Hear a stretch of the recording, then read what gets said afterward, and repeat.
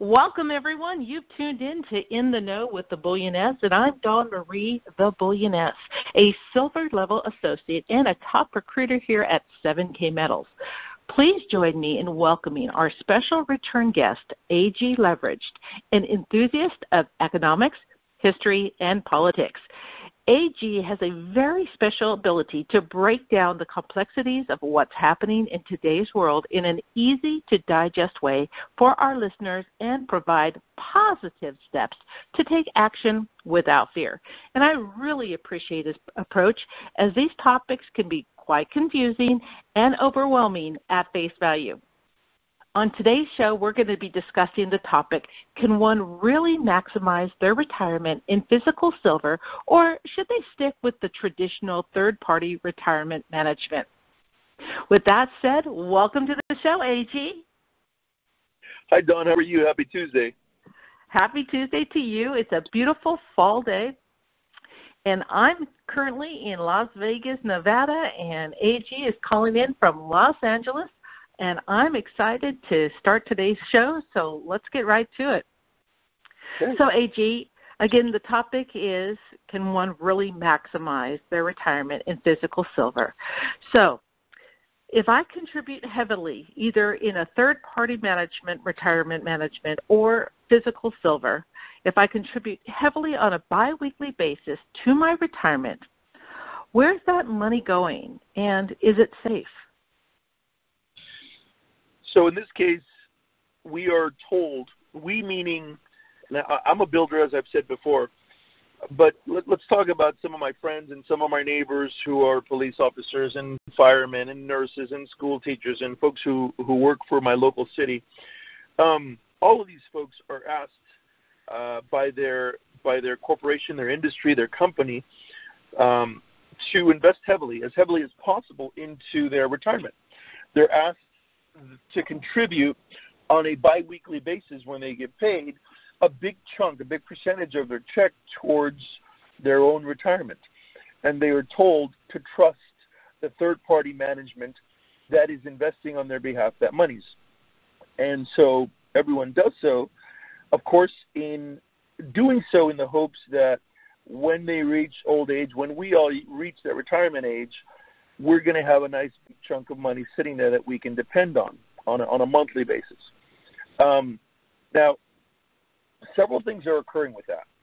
The retirement funds, the 401ks, the pension plans, the deferred comp, whatever the method of retirement may be, beyond investing in what you and I have talked about numerous times already, which is in a big percentage of stocks, and we've talked about how individual companies, through low interest loans, through very cheap or very free money, they've gone back to buy back their own stock in order to elevate their stock valuation so that it looks much more attractive than it actually is in real terms. And on top of that, they've gone ahead and got into significant debt. And we talked about examples of that where AT&T, $20 billion in debt, Amazon, more than $20 billion in debt. We're talking billions, not millions. Yeah, and so incredible. Some of what are from the outside, what are perceived to be very strong companies, are, once you look at their accounting, not only are they heavily in the red, but were it not for this cheap money that they could go back and buy their stocks, the valuation wouldn't be where it is, which means in turn that stock is significantly overvalued than what is stated in public. Now, that's a chunk of where these retirement funds are investing. Another chunk is bonds. They're investing in these bonds that we've talked about bonds in the past as well, how those are hurt, whether it's corporate bonds or whether it's bonds that, in this case, I don't know if you've noticed, Don, but there is the building of homeless shelters happening everywhere. Have you seen that? Oh, my gosh, yes. So in most city councils, go ahead. I was just going to say I just returned from Los Angeles, from West Hollywood. I mean, yeah, that area, and it was just amazing. So go right ahead. So what's happening is in city councils across the United States, but mostly for whatever reason on the West Coast, and mostly in states that are necessarily under the Ninth Circuit Court, there's conversations of building shelters, of the need to build shelters. In fact, the state and the county is coming to cities individually and either telling them that they need to build a shelter in order to have access to funds, or legally they're mandated to build not just low-income housing, but necessarily homeless shelters. Now, the question is, where's this money coming from? Well, certainly some of it's coming from the taxpayer, but another big chunk of it is coming through bonds. So some of these retirement bonds are paying for some of these homeless shelters. Now, if I'm a person working and I'm contributing into my retirement, and usually you want your retirement money to go towards something where there's a return on that investment, right? So that you're secure later on, that you can count on some money being there. But if it's being invested in a homeless shelter where there's no profit involved, where you have to actually create more bonds and sell more bonds in order to fix the roof, fix the windows, put in skylights, or potentially nowadays homeless shelters are getting an area exclusively for pets, for dogs and cats, which also requires a veterinarian, which also requires a dog walker, et cetera, et cetera. And so the money is going into that idea, and in order to keep that going, you need to create more bonds that you're forcing the retirement funds to purchase, because they have to legally have a percentage in that direction in order to continue either A, fixing that initial shelter, or B, towards the building of a secondary, if not tertiary, shelter in that same city. And so this is the cycle that we've created for folks who are working, after 30 years plus. Some of these folks that serve us, this is our strong middle class in America. They may get a surprise afterwards that says, a letter that says, my apologies, but we're not able to give you the amount of money that we told you we'd be able to because the funds aren't there. And so it's very foreseeable that folks are going to be renegotiated on. Wow. This is just a prime example of overgiving. Everything is a balance of giving and receiving. And when you're overgiving, and that means those that are, like you said, have worked their lives off in retirement, they're going to be the ones that are actually falling into these homeless shelters themselves, because they can't, all their money is going to fund other people, and it's a big overgiving program. Wow. It is an over-promising, under-delivery. And remember, it's going to get to an insolvent point. It's going to get to a point where even if we put aside these working professionals that are serving all of us, if we put them aside for 1 second, let's just take the other side of America. There is over 60% of Americans are making well under $50,000 a year. Many of these folks happen to work in retail. So on the retail side of the world, and I don't care if that's a Vons or a Ralph's or a Home Depot, we see more digitized tellers in the end where you scan your own item before you leave. And so the need for retail is reducing, and that's where a large part of our working American population is. Now, some of the folks, I believe it's 50%, pardon me, I don't remember exactly right now, Don, 50% of our population makes well under $40,000 a year. Now, some of these folks have families and children and so forth.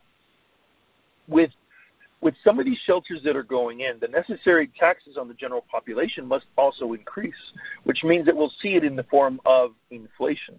We'll see it in the form of increase in prices for goods and services. We'll see it in the rise of utilities increases, as well as parking tickets, as well as any other form of taxation that we can consider. And so some of these folks that are on the cusp of, they're just getting by. They have a job and they're not on any kind of social program. They're not on any kind of social welfare. They're going to be pushed in that direction.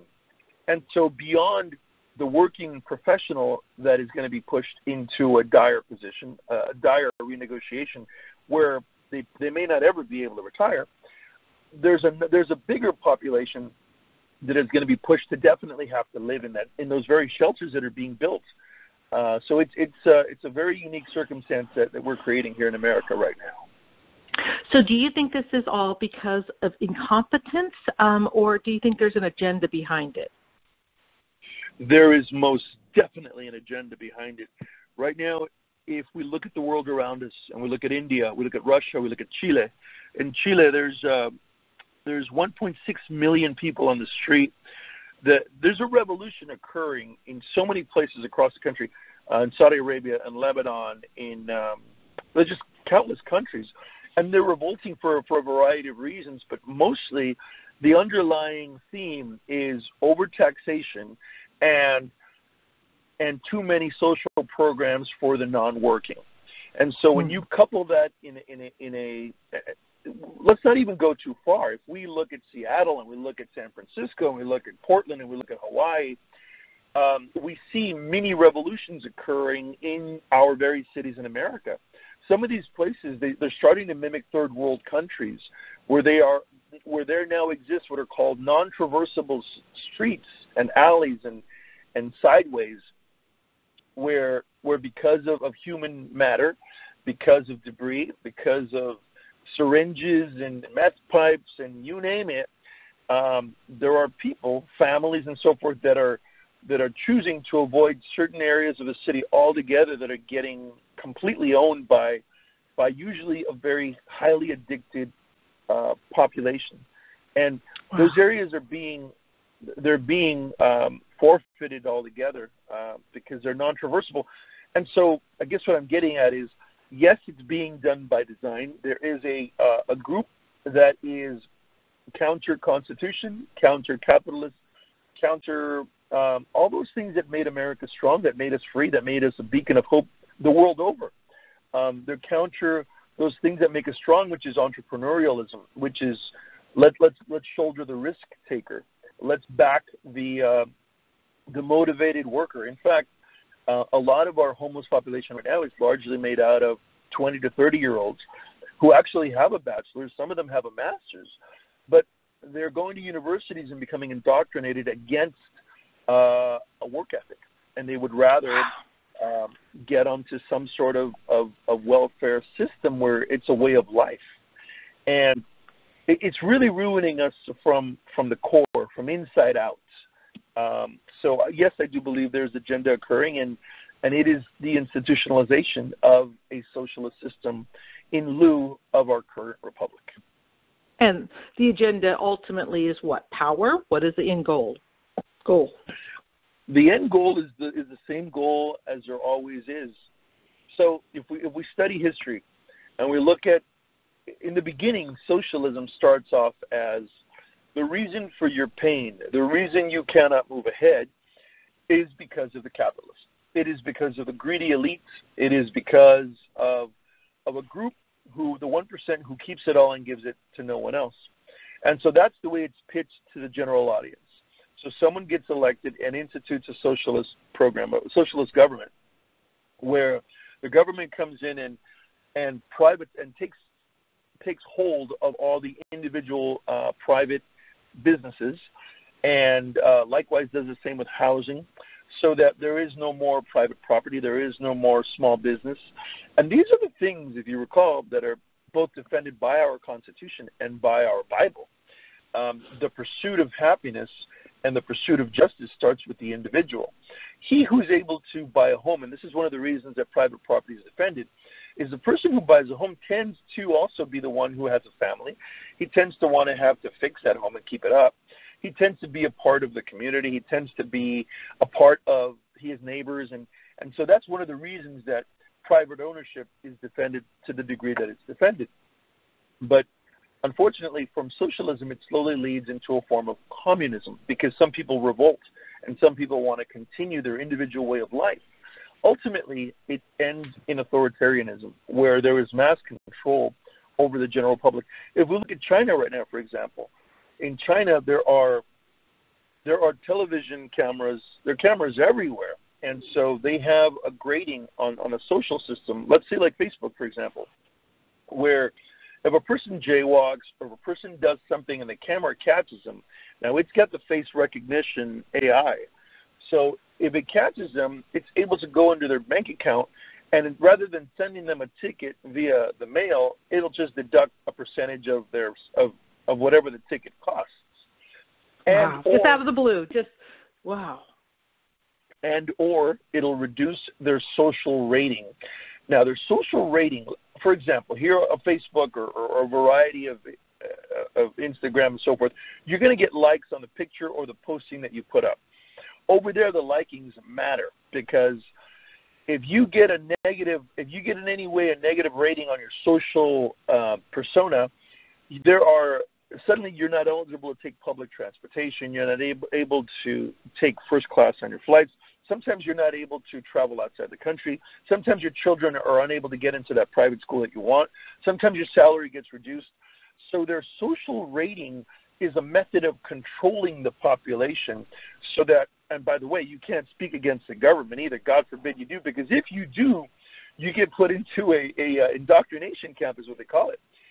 And we can go into that, but either you become indoctrinated into agreeing with that method of government, which is a communist / totalitarian system, or you don't make it out of that internment camp. You kind of stay there long term. We don't hear a lot about that in our media, and it's a shame. In fact, I'll admit to you, Don, that I have to read and study world news in order to gain any of this knowledge, because our media is so busy distracting us and giving us minutia that's absolutely not important. And an exhibit of that is, look at this impeachment that's occurring. Everyone knows it's going to get nowhere because there's no meat, there's no reality in this. You can't impeach a president because you don't like him. That's not enough.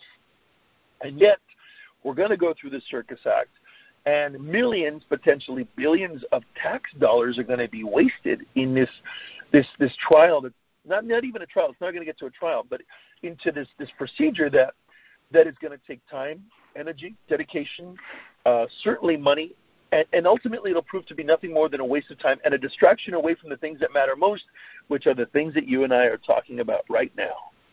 Exactly. And, the thing is, we don't have millions of dollars to waste right now. There's people that need it, and exactly what we're talking about. So we have to be so wise to just open our eyes and see, guys, they're just playing good cop, bad cop. I mean, I believe they're all in bed together. It's just a big distraction. And so just pay attention to what's going on. And remember, it's a yo-yo economy. You're on your own. So do as AG does. Pay attention to the world affairs. Amazing. Incredible. So, yeah, this is a big time in history right now with all this going down with the impeachments. And you had mentioned things going on globally. How is that going to affect things globally as well? Well, right now there's a lot of unique things occurring simultaneously. We have, for the first time in a long time, well, it's been happening slowly, but now more than ever, you've got countries that are not using the dollar at all. So we went from being a gold-backed currency in the early 70s. Richard Nixon detached the gold, which is what backed the dollar. We went into becoming a petroleum currency. Kissinger went over to the OPEC countries. This was in 1973, I believe. And he asked the 5 countries to sell oil, but only in the form of the dollar. So it forced all the countries that needed oil to turn in their currency and basically collect and keep American dollars, American treasuries. And that's how they were able to buy oil. And so that need for the dollar is what's been able to keep our inflation low, and it's what's continued to keep us as the world reserve currency. But now that foreign countries are no longer interested in the dollar, having fully realized that it doesn't have any inherent value beyond what we believe that it's worth, we still exchange our goods and services and our time and energy and our sweat equity with the dollar. It's still currency. We can still pay our utilities and pay our groceries with it, etc. But does it have any actual value at the end of the day? No. Proof of that is, and we've talked about this before, the repo market coupled with, they have a new program, and I don't remember the name of it, Don, but it's another method of QE. But what's happening is, in excess of $200 billion a day are being printed. Well, they're not actually being printed. They're being digitized, and they're being pushed into the banks in order to continue this idea at the pace that it's going. Now, is $200 billion a day enough? The answer is no. At some point, it'll be $300 billion. It'll be $500 billion. Who knows what it's going to get to on a daily basis? But you and I are wise enough, and so is our audience, to understand that when the banks of a country, the central banks of a country, start to print a fiat paper note in perpetuity, there is only one way to go. You have to continue printing it like mad. You can't go backwards. You can't pull it back. So from this point forward, it's a matter of time. The clock has started. Now, even most recently, Venezuela, what's occurring there. Recently, you'll have politicians saying that could never happen in America. Well, Zimbabwe or Germany or Venezuela could all happen here, because the recipe that took them all to Weimar, specifically for Germany, is what I'm talking about. What took them all there was the printing of paper notes at a maddening pace when it has no backing. At some point, that all comes to the table, and things shrink back to their actual value. And we don't really know the value of anything at this point, because all we're doing is printing a paper note that isn't backed by anything. And we're putting on that paper note 20, 20, 10, 10, 5. We're putting a bunch of numbers on there. It costs them the same to print that paper, and we're using it as though it's real, but in reality, it's real monopoly money, right? Exactly.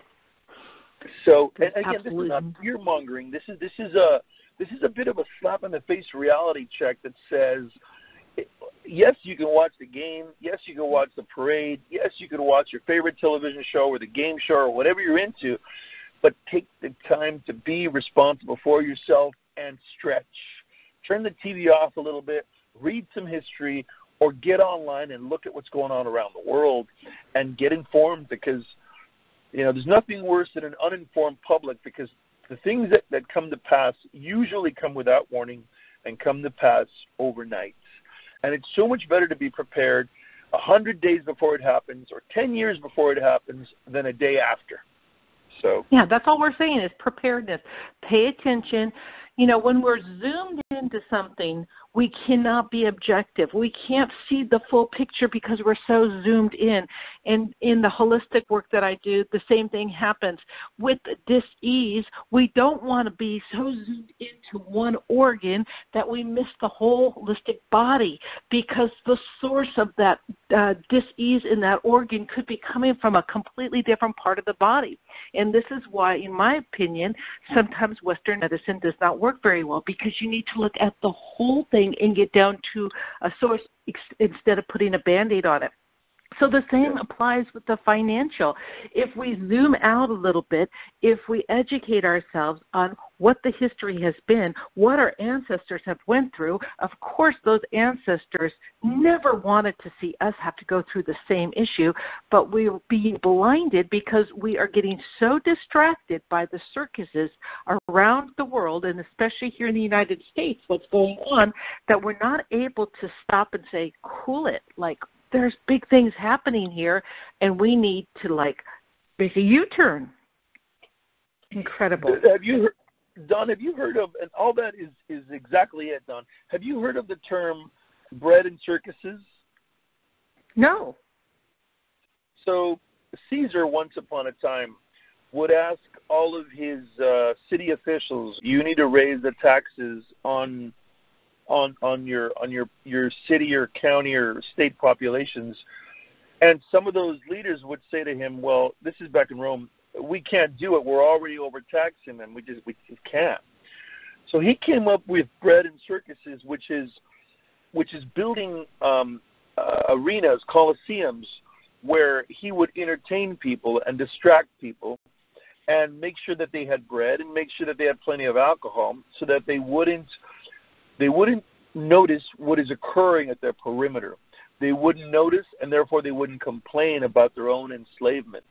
And if you'll notice, we live in a moment in time when no one wants to read or really become educated or go back to school or take a class, or I don't want to do that. I'm not interested. It doesn't entertain me. We're fascinated with being entertained. We just want to sit in front of a television, and it's going to tell us what to think, how to think, who to love, who to hate. And so we become mechanized because our human mind, whatever it sees, our subconscious believes it's living it. And it actually records it as history as opposed to something that's just supposed to entertain us. It doesn't differentiate between something that's entertainment versus something that we're literally chiseling within our subconscious. And so we tend to be reactionary thereafter. We tend to protect and follow the status quo. We tend to follow along with our mainstream media networks as though they're giving us truth, and they're not. They're just pulling us away from anything that's important to notice. And so there it is. So true.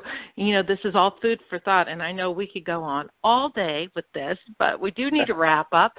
But we can do our next segment soon. So why don't we leave with a wonderful, uplifting tip of the day? I'm going to be as uplifting. How can you spin that? So let's do this. So recently, Dawn, I was listening to a podcast, and the word happiness came up.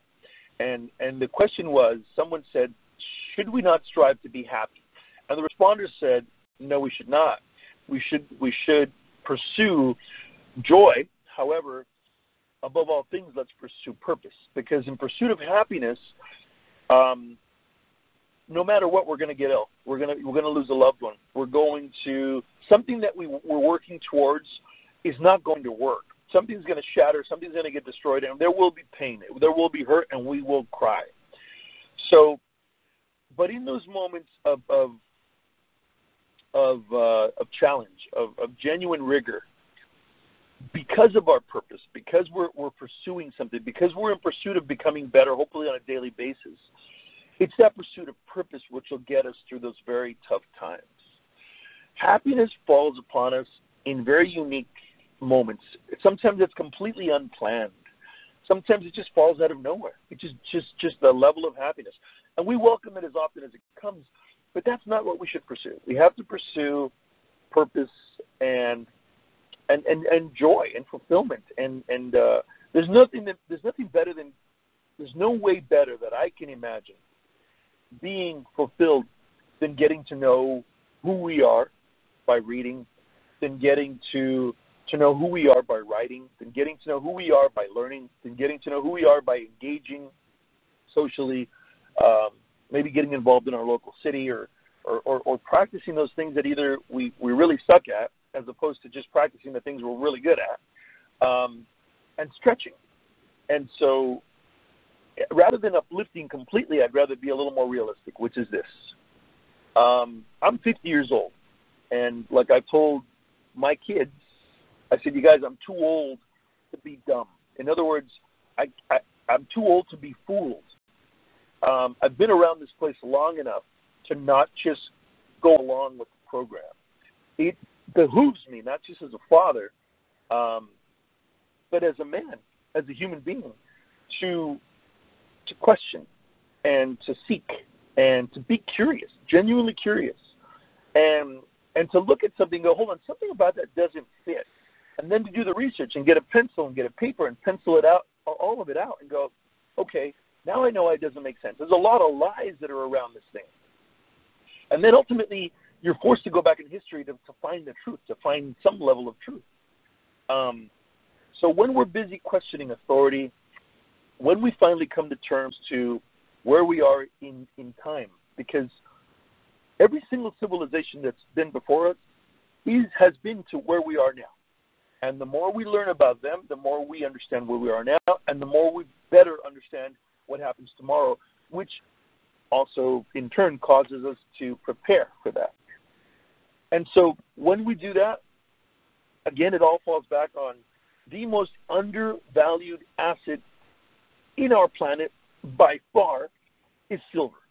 Not by a small amount, by far. Silver is the second component, the second commodity most used only after oil. That's the need of silver in all things that we use. It is absolutely, abundantly, ridiculously undervalued, and it's done by design. Because if that silver, if the human beings, if everyone around us finds out, and I don't care where you're living, the reality that that's real money, and that the paper that we're using is nothing more than trash. That's all it is. It is nothing more than paper. If the people were to learn that, and again, you're going to find that through history, you'll find it through the world around you, you'll fall back to have to get some silver. And we're talking physical silver, not an ETF, not an SLV, not your financial planner saying, hey, listen, Don, let's do 10 or 20,000 in some silver, but you don't have to house it. That's a lot of weight. Why don't I send you a pretty certificate that says that you own thousands of ounces and just put that pretty certificate on your wall. That way you're reminded of it daily. You'll smile at it each morning. Giddy up, right? Exactly. You know, they say convenience. Yes. And but we want to house it ourselves. So that's how you can maximize physical silver. In fact, we got so into the other stuff, we forgot that. So thank you for bringing it back. Is there anything else that we should do about maximizing our retirement through physical silver? Any last final tips? Yes. Stack silver. Sorry I'm long-winded today. No, that's okay. Stack silver and stack in a variety of forms. Stack in a per ounce, pay $1, $1.50, $2 over spot price. And there's a lot of options for that through 7K metals. Stack in the form of rarities and numismatics, something that has been graded, something that has been slabbed, something that has a low mintage, a coin that you can get into that will force you to learn about that mother country or maybe learn about that moment in time of that particular coin. And stack, if you want to vary your stacking in gold. Go to platinum, go to palladium. Maybe you want to go through some sterling silver. I know some folks who buy a variety of sterling silver jewelry and plateware and dishware and just a variety of items. But those are not just a method of stacking and of self-protection and self-preservation. It's also a collection, so to speak. And in the end, those of us who do that will be better for it tomorrow when things get a little tougher as we move forward. Very wise information. So as we wrap up today's segment, if you've enjoyed it, do subscribe to our channel, click the link in the description below the video, and visit our show sponsor's website today at silverpreparedness.com. Learn even more about what's going on with those shrinking dollars in your pocket and how AG and I utilize the 7K Metals membership model to access member direct prices and save big while stashing away that precious silver and gold, precious metals on any budget without any minimums for the best price on the planet. So we invite you to join our thriving team, both with AG and myself. And when you do so, you're going to have access to our inner circle mentoring, our vast areas of expertise, and our extensive team that brings multiple talents to the table. And we're confident you're going to find membership has its benefits.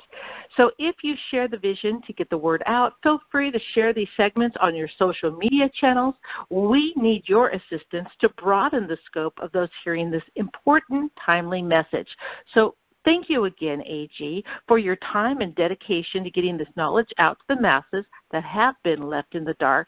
And until our next segment, everyone, have a day full of wise choices, being in the know, and you have been exclusively invited to join the 1% to 3% that are actually gold and silver stackers on the planet. And together, let's create a bright future for ourselves and the generations that come. Good day.